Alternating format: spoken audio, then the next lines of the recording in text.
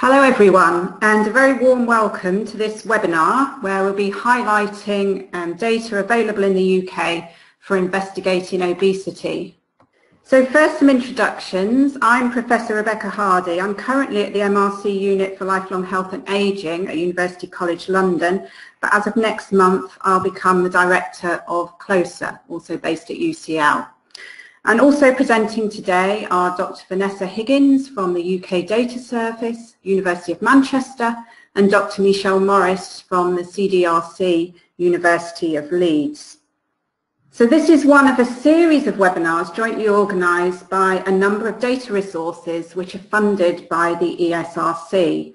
And coming up on the 2nd of April, we have Education in the Long Run, which is from the UK Data Service and Celsius. And previous webinars were about finding out and about using data for research on travel to work and on ethnicity and migration. And you can see these recordings of these webinars again on the website if you've missed those. So the topic for today is obesity, and this is what we're going to cover.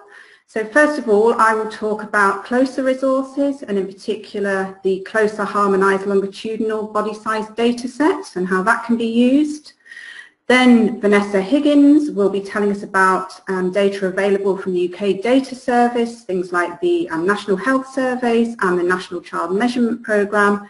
And then Michelle Morris will be talking about consumer data sets available from the CDRC.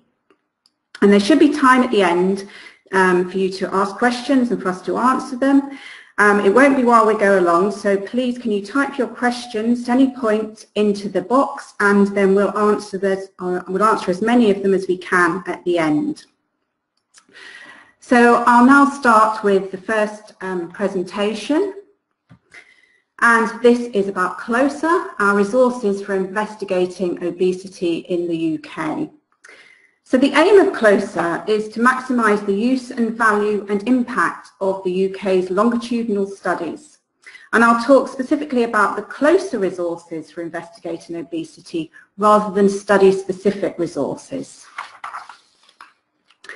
So CLOSER has 8 partner studies that are listed here. The 4 national British birth cohorts born in 1946, 1958, 1970, and 2000-2001, that's the MCS, the Millennium Cohort Study at the bottom of this figure here. There's a large longitudinal household panel survey, Understanding Society, and then 3 regional MRC-funded cohort studies. The Hertfordshire Cohort Study, which is the oldest study in CLOSER, they were born in the 1930s. ALSPAC, which is from the Avon region around Bristol, born in the 1990s. And the Southampton Women's Survey, which actually recruited women prior to pregnancy and then followed those who became pregnant through their pregnancy and followed their children once they were born. So I wanted to get an idea of whether you have used any of these studies or whether you've heard of any of these studies. So can you answer this question? How many of you have either used or heard of any of these studies? Okay, so we have a mixture of responses. So there's about 1/3 of you who haven't used or heard of these. Some of you have used them and some have heard of them. So hopefully we'll motivate those that haven't used these studies before to do that by the end of this presentation. So first I wanted to briefly mention CLOSER Discovery. Now CLOSER Discovery is an online resource that enables researchers to search the data from our 8 partner studies. And this allows you to search for the data before you actually go to the studies to see whether they've got the relevant data to start to answer the research question that you're interested in. Now all CLOSER studies have some height and weight measures. Some of these are self-reported and some of these are measured. And they also have questions related to weight, such as unintentional or intentional weight loss. And I've shown here a screenshot from CLOSER Discovery for Understanding Society with a search by weight. And I've used Understanding Society as this is not included in the CLOSER body size dataset, which I'll focus on today. But Understanding Society is a key ESRC-funded study that has data on height and weight. So as I briefly mentioned, Understanding Society is a household panel study consisting of around 40,000 households collecting data annually on all members of those selected households. So it covers all ages. So most data from Understanding Society are available under end user license from the UK data service, which you'll hear more about during this webinar. And more details about Understanding Society and the data that they have are available from their website. So the main thing I want to talk about today is the harmonised closer body size data set. Now closer has a number of harmonisation work package and has produced a number of these harmonised data sets.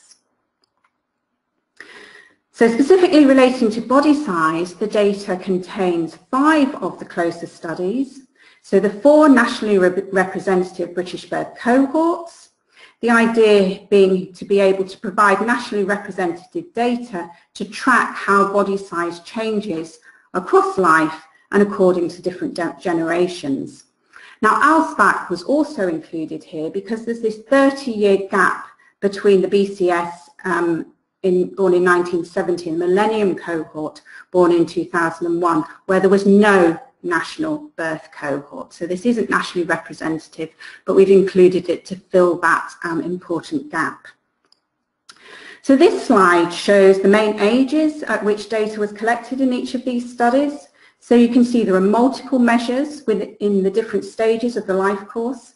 And there are also measures at comparable ages across the cohorts. For example, we have measures around about the age of 7 and 10 or 11 across all the studies. Now, with the exception of birth, where it was normal usually just collected the weights and not lengths, weight and height are available at these ages. Now, from height and weight, we can calculate body mass index, or BMI, as an indicator of adiposity, so this is a weight for height measure. And from BMI, age-specific cutoffs for overweight and obesity, and indeed underweight as well, can be calculated. Now it might seem straightforward to compare heights and weights across these studies, but even with these apparently simple measures, considerable work was required to make sure that they were as comparable as possible, both within studies at different ages and across studies, so that we could compare mean levels of BMI, distributions of BMI, and the prevalence of overweight and obesity. So for example, in the older cohorts in the early years, height and weight were measured in imperial measures, so that's inches for height, for example. So these were all converted to metric measures. Then a standardized cleaning protocol was applied across all the studies to remove biologically implausible values. And finally, we harmonized the sample to make them more comparable. So the most restrictive sample is the 1946 birth cohort, and we therefore excluded multiple births which are not included in that study, and also ethnic minorities, because the 1946 is a cohort of those who were born in England, Scotland and Wales in 1946, so includes very few ethnic minorities. Finally, we checked the data set and the coding, documented it, and then it's been deposited at the UK data service for use. And there are some indicator variables as well with each set of height and weight measures. So for example, indicating whether the measure was measured or self-reported. So the data are made available under 2 licensing types. So the end user license data just requires you to register on the UK data service. Those under special license access data require you to submit an application to the studies via UKDS, just explaining what your research project will be about. Now the data include closer IDs that enable you to link with other harmonised data that Closer has produced, and I'll show an example of that in a minute. But updated versions of the dataset can be available under the end user license to also include the original study identifiers, so you can also link these data back to original study data. So what's the value of this data set? Well, the key advantage of longitudinal studies with these repeat measures of body size is that you're able to look at change within individuals. And by comparing across these studies, you can compare these age-related changes across different generations. So here we looked at BMI, and presented here are the probabilities of being overweight or obese in comparison to normal weight. So what we're then able to do is to see how the obesity epidemic has developed by cohort and also within cohort by age. And what we see is that those born from the 1990s onwards, those youngest two cohorts, have rates of overweight or obesity approximately 3 times higher than the earlier born cohorts in childhood. And then of the older 3 cohorts that have reached adulthood, you can see that the rise in the probability of overweight or obesity starts at an increasingly earlier age. So this very powerfully shows, I think, the impact of the onset of a more obesogenic environment, and by that I mean one that promotes overconsumption of unhealthy foods and discourages physical activity, an environment that was prevalent from around about the 1980s onwards, and therefore hit the different generations at different stages in life, with the youngest cohorts being born into this environment. So as I said, the closer resource now allows you to use these harmonised body size data sets and to link to other variables to investigate, for example, risk factors for the development of obesity, or how obesity influences subsequent health and social outcomes. So as an example to show you what is possible, I'm showing this data where we've merged the body size data set that I've been talking about with a harmonised data set from another closer work package, and this harmonised socioeconomic position variables. So here, using harmonised father social class as a marker of childhood socioeconomic position. So we can now look at how social inequalities in body mass index have emerged and changed over the life course, again by cohort. And these are the 4 national cohorts presented here. Our site was actually excluded from these analyses. So we can see social inequalities in childhood BMI only in the Millennium Cohort study, but little evidence in the other studies. And then the other plot shows adult BMI by childhood social class. So we can see inequalities in all the adult cohorts, which widen with age. So remember these, you see these inequalities by childhood social class, despite there being little evidence of inequalities in these cohorts in BMI in childhood. So again, a very powerful demonstration of how, with the emergence of the obesity epidemic, we've also seen the emergence of social inequalities in high BMI and overweight and obesity.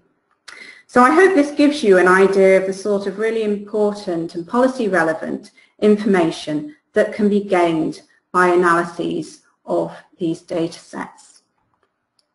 And my final slide thanks the funders and closer partners. So I'll now hand over to Vanessa, who's going to speak about the data available on the UK Data Service. I'm Vanessa, I work at UK Data Service. I also use some of the cross-sectional data sets that we have on obesity for my research. So I'm going to be giving you a whirlwind tour in 10 minutes of the cross-sectional data that the UK Data Service make available, and also some with related content, so diet and physical activity, for example.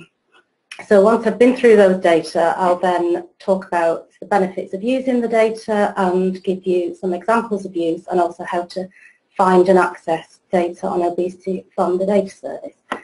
In summary, there are 4 key cross-sectional data sets that we provide access to that I think are really useful for obesity research, and these are the top 4 bullets. So there's the Health Survey for England, Scottish Health Survey, Welsh Health Survey, although that has now finished and the last data set is 2015, and the National Child Measurement Programme data set. So these 4 data sets are particularly useful because they contain data on objectively measured obesity. So that means that measurements such as weight and height for body mass index and waist and hip circumference to measure abdominal obesity are directly measured in the data collection from the respondents. So other studies rely on subjectively measured data on obesity, so self-reported data. And self-reported data, as you can imagine, is prone to under-reporting. So, for example, if I was asked how much I weigh, I might underestimate it because it's more desirable in Western society to weigh less. So self-reported data are seen as less reliable and objectively measured data are the gold standard. So these 4 at the top all have objectively measured data. And they're also very useful because they're annually produced. So you can get up-to-date data, you can use them to compare trends over time, or you can pool more than 1 year within the survey to get larger sample sizes for subpopulations. And I said that the Welsh Health Survey had finished in 2015. There are some health questions now which have switched over to the National Survey for Wales, but that contains subjectively measured weight and height, so it's not objective. So the bottom set of bullets are examples of other data sets that we hold at the data service that you might also find useful. I've already mentioned the National Survey for Wales. They have some obesity content, but it's not the objectively measured content. And they also, some of them only ask about obesity in certain years. So, for example, the Northern Ireland NI, Northern Ireland, doesn't have obesity measurements, but it contains questions about weight control and perceptions of children's weight. So there's some useful stuff in there, but it's just not the objective measurement. And then another example is within the British Social Attitude Survey. From time to time there are questions. So in 2015 there were questions on perceptions of obesity and the prioritisation of expenditure on health conditions which included obesity. So it's worth going to the data catalogue, which I'll show you shortly, and having a look around, because there's obviously these key core data sets, but if you're interested in more than the objective measurement, then there are other things around as well.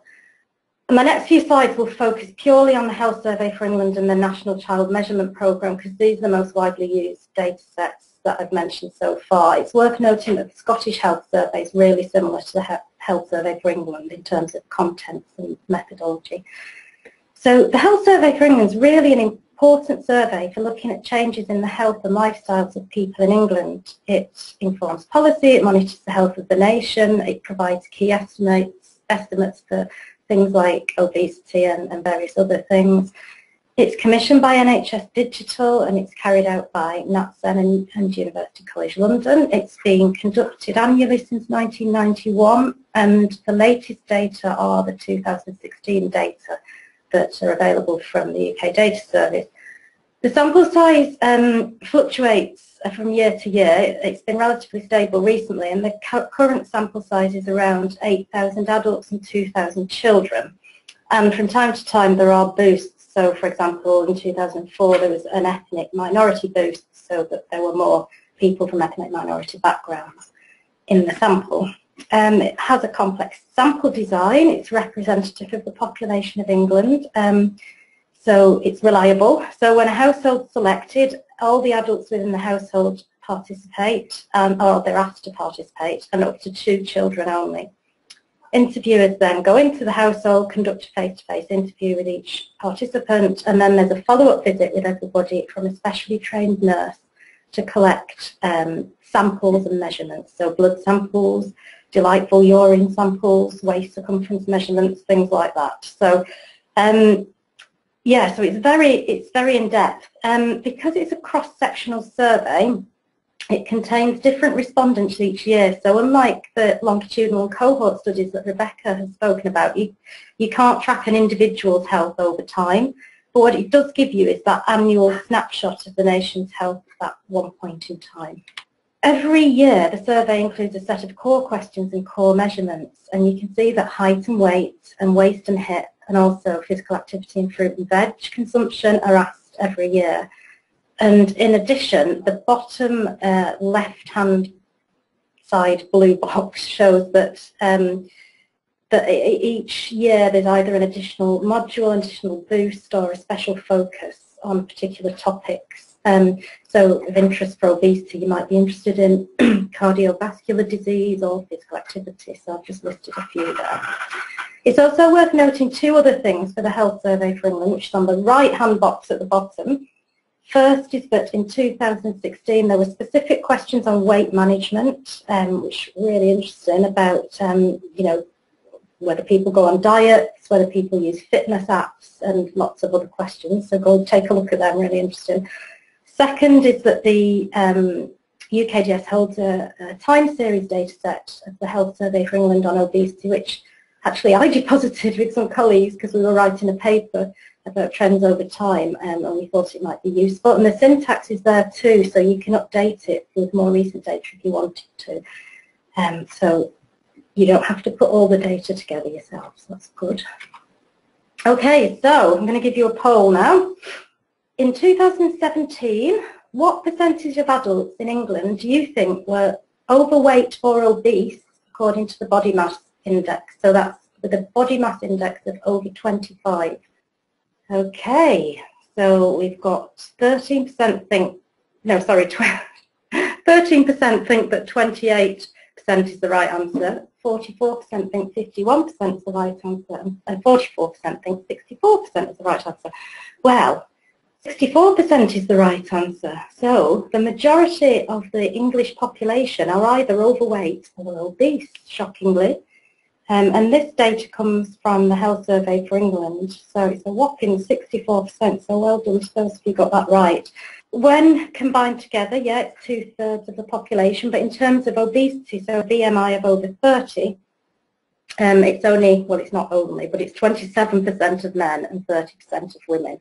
And as I said, you can compare things over time, so what's really nice is that you can look back at how many were overweight or obese, what proportion in 1993, for example, and in 1993 it was only 53%.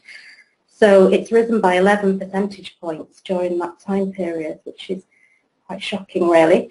So those are just an example of the kinds of interesting things you can look at with the Health Survey for England. And moving on to the National Child Measurement Programme, again, this is funded by NHS Digital. Its aim is to monitor obesity amongst children and inform planning. It was first established in 2005, and data are available from the data service from 2006 to 7 onwards. If any of you have got children, your children who are school age will probably take part in this, because it takes place within all state-maintained schools, and then some private schools can take part as well.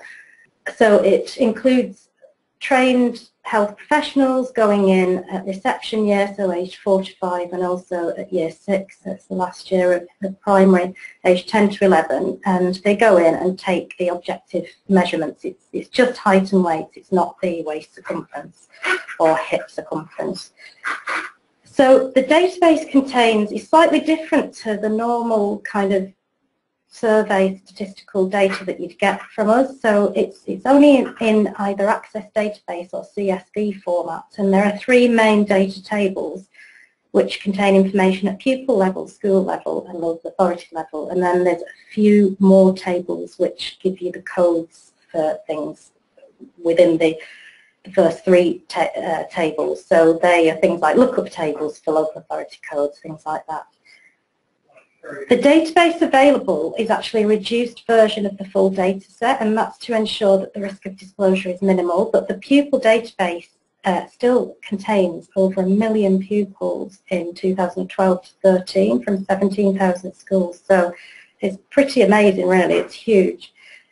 Bit more limited in the amount of variables that you get, because it's only got sex and age and regional variables, and I'm not sure if it's got any others, I can't remember off the top of my head, but so it's not this kind of wide data set with lots of information about socioeconomic group or anything like that, but it's really big sample size. So these are a number of data sets that you might find useful that have data on diet or physical activity, which obviously is closely related to obesity and being overweight. So one of interest is the National Diet and Nutrition Survey, that although it's only 1,000 people who take part, that actually also has objectively measured obesity in it.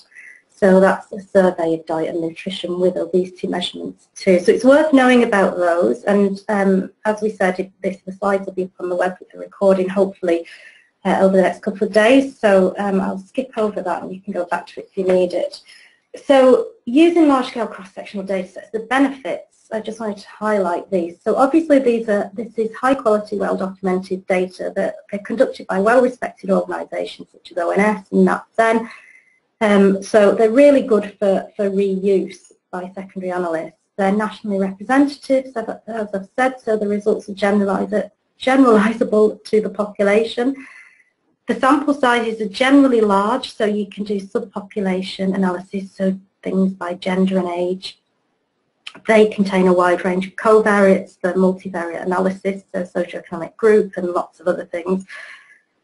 As I've said, that you can examine change over time or pool data over time for bigger sample sizes. And also many of the surveys are household surveys, so they interview all members of a household, so you can look at intra-household relationships, which makes it really interesting. So you can look at, for example, adults' obesity and children's obesity and the associations.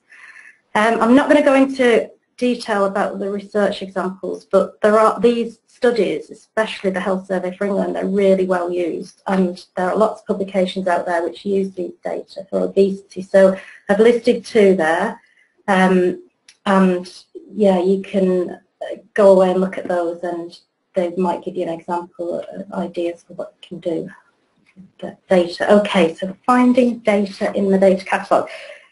On the front page at the data service, you'll see our data catalogue there, so you just type it in your term and press the search data button and you will see some results like this. So I've typed in obesity and I've refined some of the filters down the left hand side, so I've just done the date from 2010 to 2019. I only want UK survey data. I've ordered the results by relevance, and you can see that the National Child Measurement Programme is coming up here. And then if you scroll down, you'll see many of the surveys that I've just spoken about. So that's how you find data, a very quick overview. Data access, this is my last slide before I hand over to Michelle.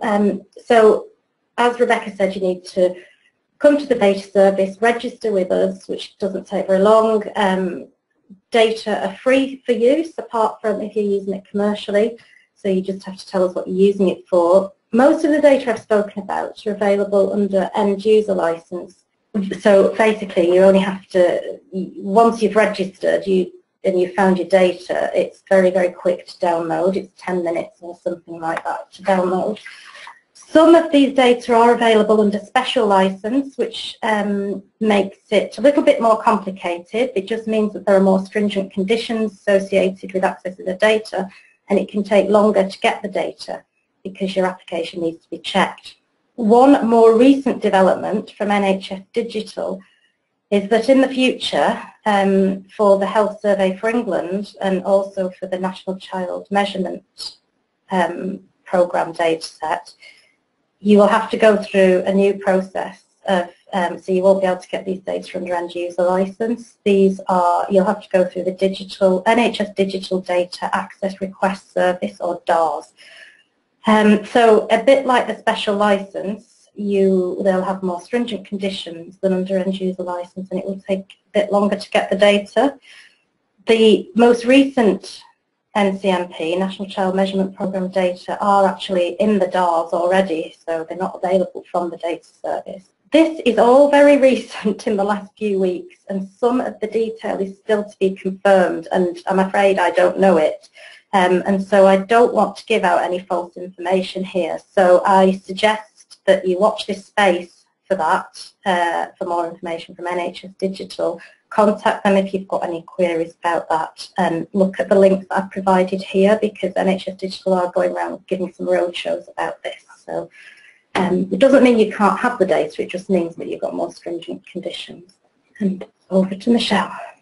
Right, hi everybody, thank you Vanessa and Rebecca for your talks, really interesting, I learnt lots too.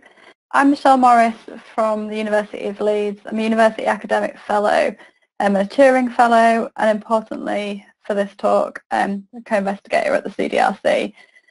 So my research looks at using commercial data to better understand obesity. So the focus of this talk is going to be quite different from the last two, moving towards different sorts of data sets that have information about obesity and the wider drivers of obesity. Okay, so the CDRC is a national centre. It was funded by the ESRC as part of their Phase 2 Big Data Network.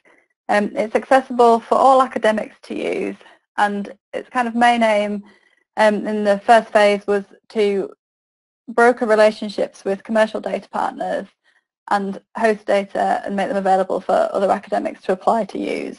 So I've got a quick poll now, similar to what you've done already, just to find out about how many of you have either used or heard about the CDRC before.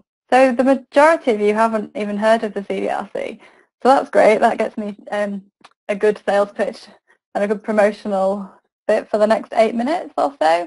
And those of you who have heard of it, brilliant, and only a few of you have actually used the CDRC. Right, so this is how the CDRC works in practice, and a little bit about what's in it for you as academics or researchers, and also what's in it for our data partners. So the data sharing partnership is established by the team at the Consumer Data Research Centre. We're academics, but also kind of professional services and business development managers and people whose job it is to help with these relationships and then host the data. So we have collaborative projects, some with the commercial data partners, some commercial data partners deposit data and then it's completely independent. But the data partners are generally very excited about the possibility of working with world-class academics, researchers, which is not just people at Leeds or the other CDRC institutes like UCL, London, Liverpool and Oxford, but also anybody who wants to use the data, so that could include some of yourselves. And it helps working with the commercial data partners to provide context to problems. So they can drive some research, but as a researcher, you could have a look at what data we've got available and then devise your own research question and putting a proposal to apply to use that data based on your own research.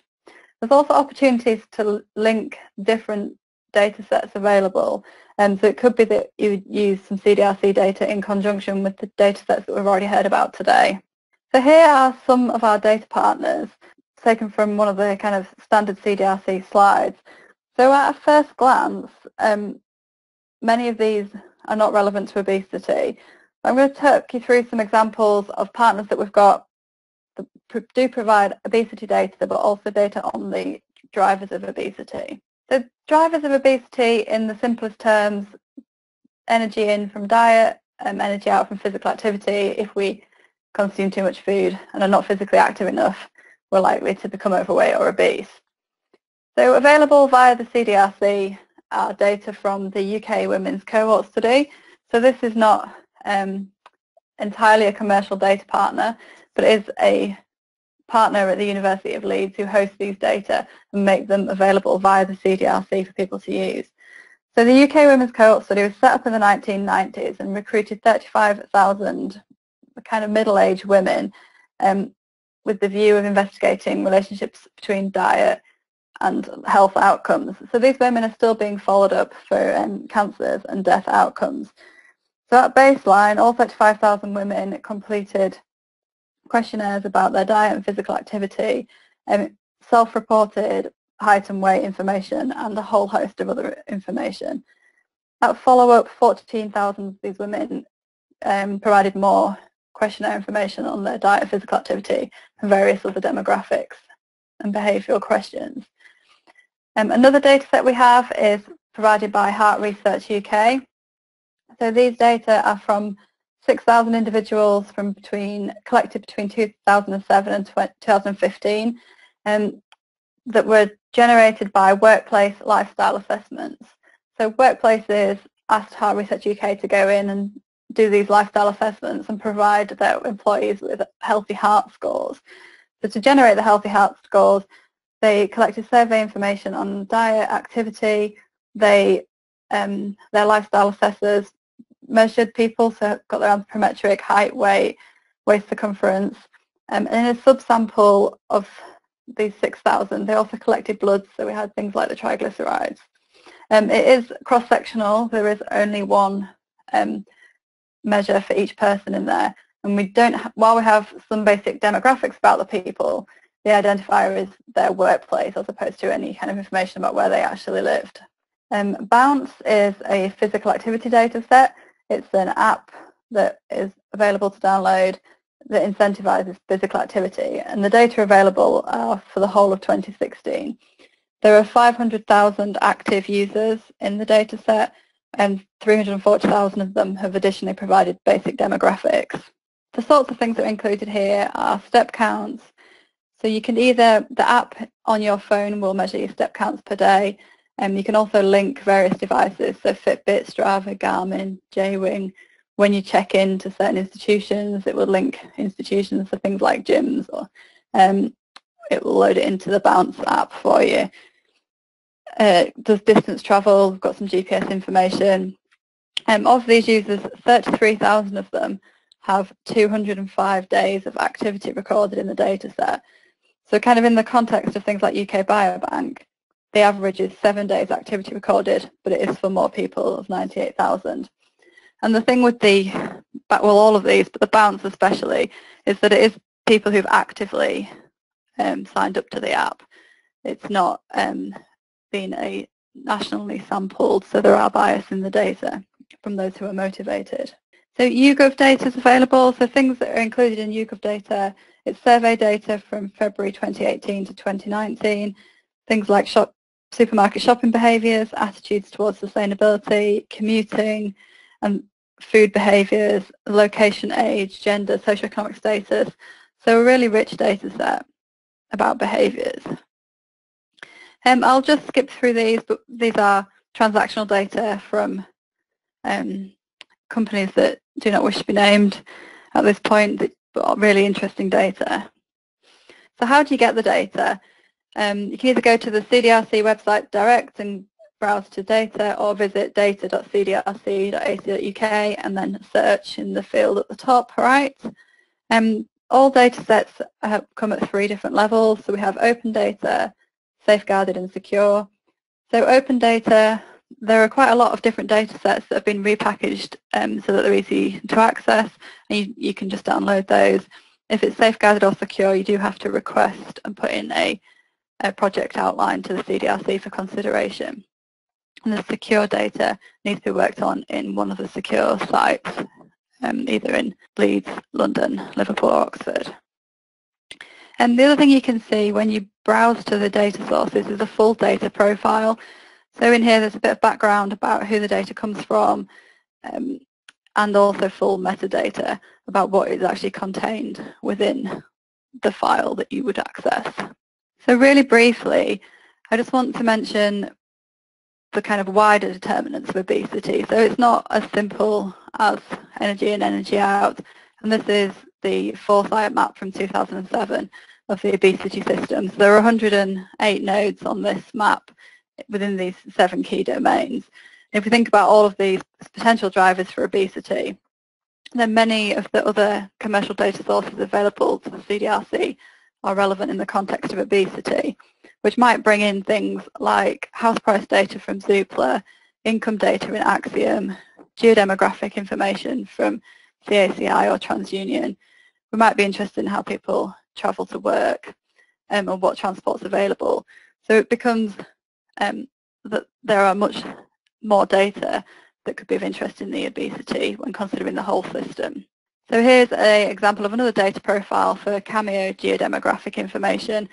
So geodemographic classification uses data from the census and commercial data in this instance to generate a profile for the whole of the UK. So here at the top highest level, everyone in the UK will be grouped into 10 different categories of like types of people and tied to a small area geography. So there are open source versions like the output area classification of geodemographics, but they're really quite nice in profiling people for obesity as well.